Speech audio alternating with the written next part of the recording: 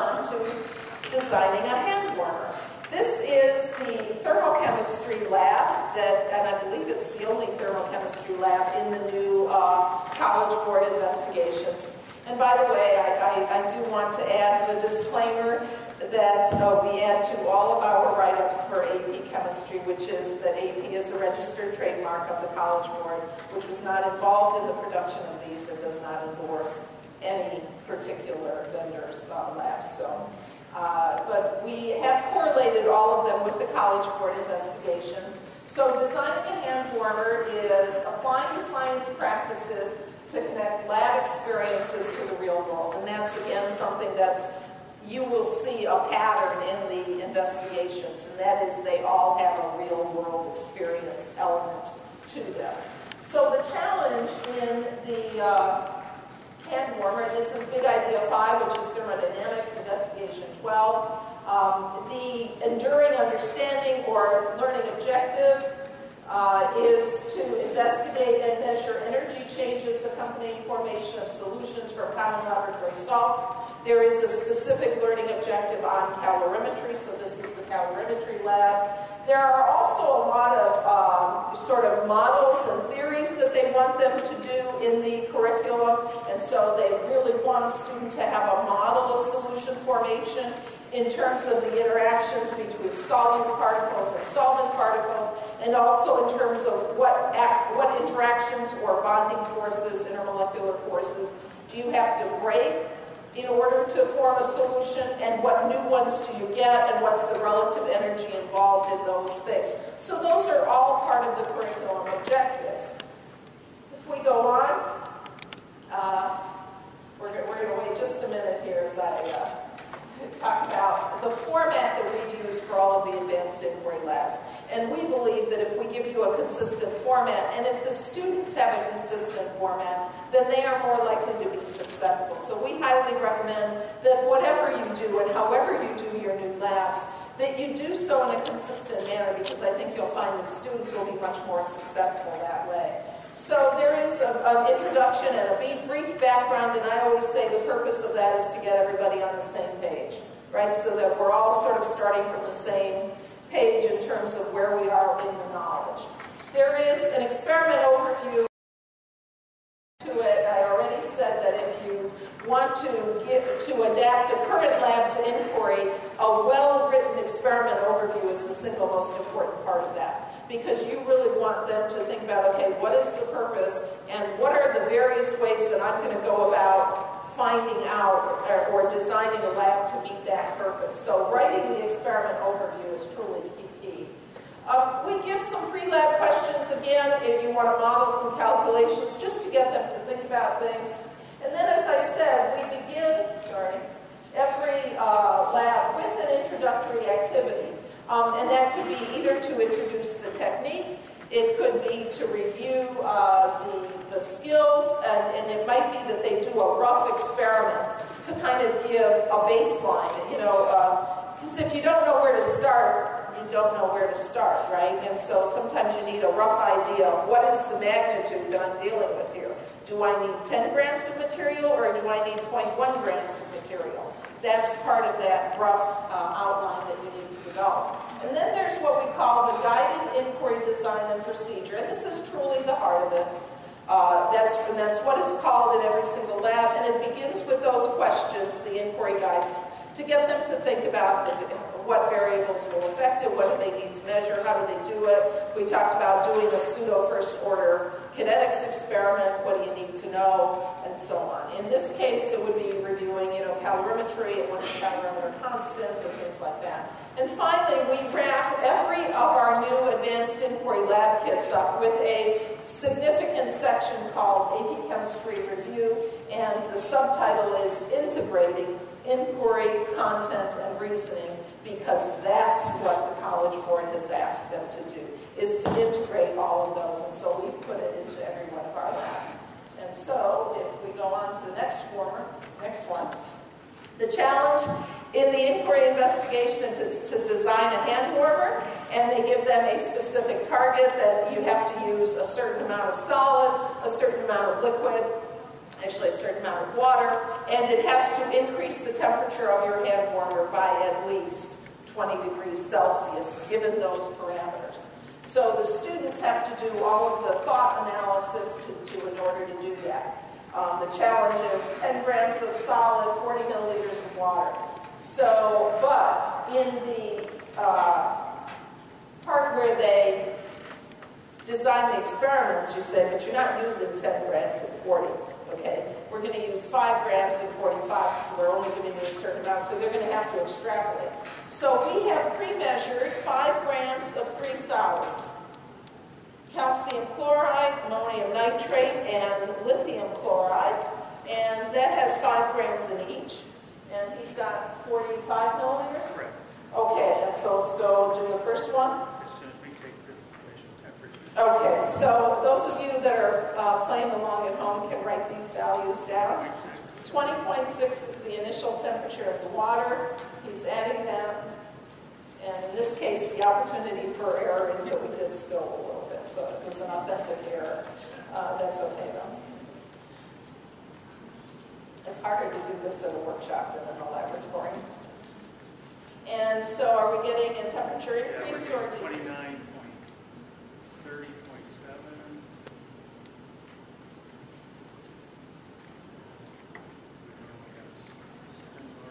Okay, what did we start with? 21? 20.6. 20.6, and what are we up to? 33. 33. Okay, so we've got about 13. That's actually pretty close to where we were in the laboratory. We have cheated here, and you have all of the sample data. One of the things, as we said, and Larry has said he's so proud of these, and I'm always so proud of all the testing that goes into them. All of the data in here is real, not made up. I can tell you, having read and having our group test all of the labs, that some of the data, most of the data in the College Board Lab Manual is all made up. It's true. They have perfect results for analyzing a pain relief mixture. And the only way that you get perfect results that match the label exactly, and I mean to 2 decimal places in each and every calculation, is if you've made it up.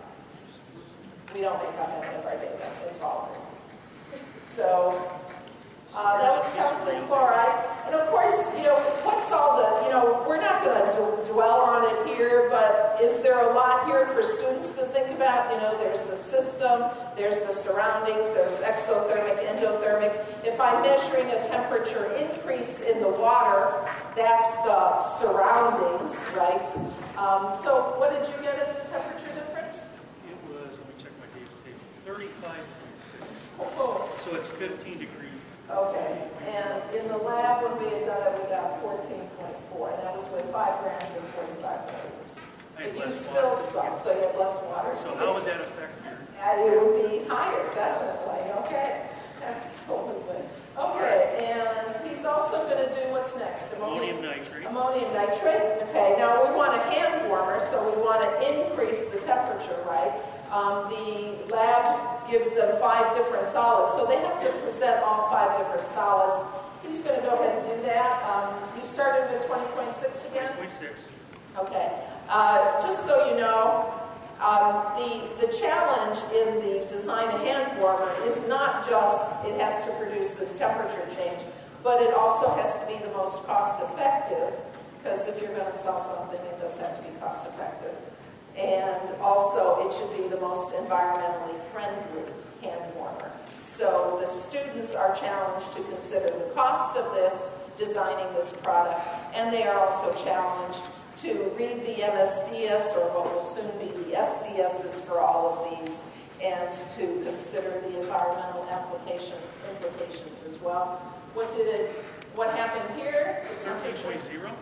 So the temperature decreased. So that, of course, is not an exothermic, but rather an endothermic. So you throw these in there so that the students can distinguish between exothermic and endothermic and do the reasoning and so on. And we're going very quickly through here. And remember what I said. The most important thing in inquiry is really to give significant time for the thought processes and the critical thinking and the brainstorming that students need in order to figure out all of this.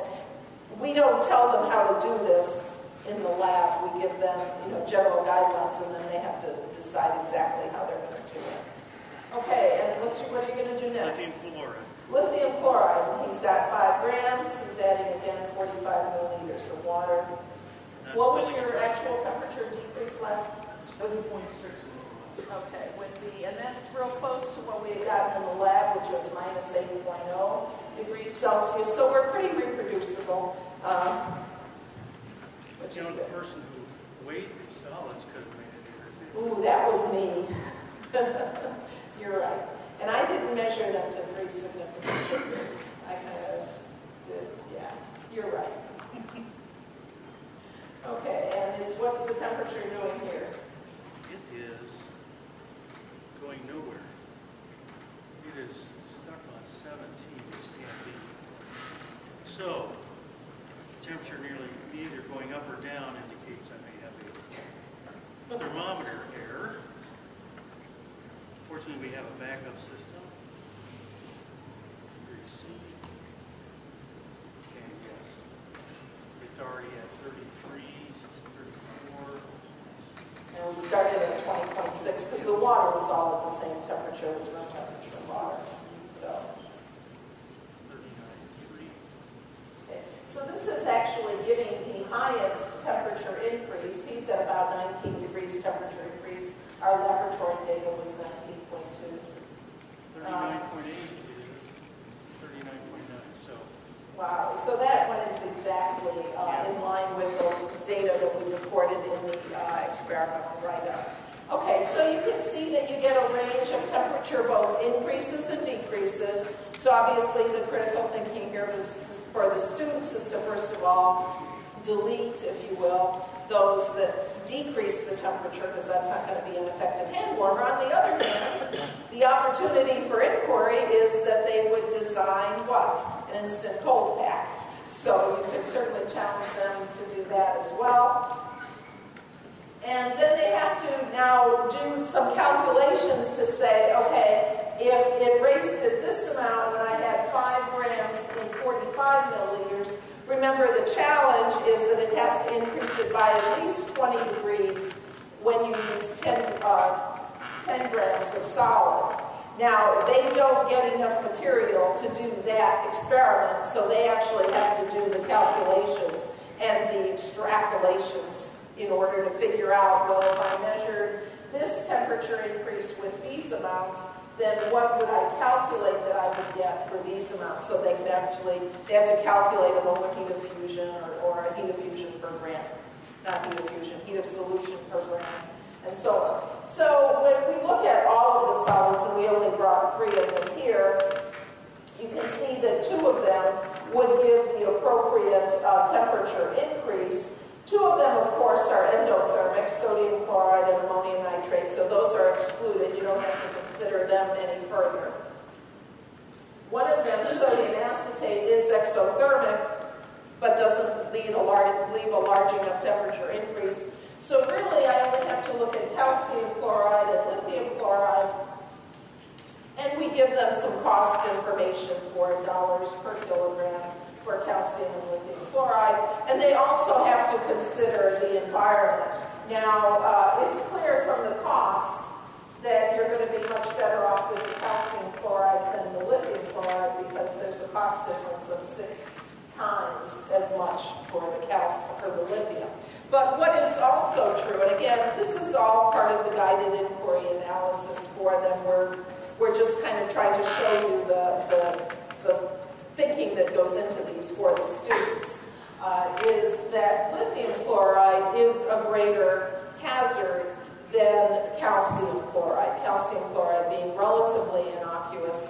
Lithium chloride, though, does have some toxicity to it. All lithium salts have toxicity. So the calcium chloride is both less expensive, produces the temperature increase, and is the least hazardous salt. It is truly a non-toxic salt compared to all of the others. So they can go through all of that. Finally,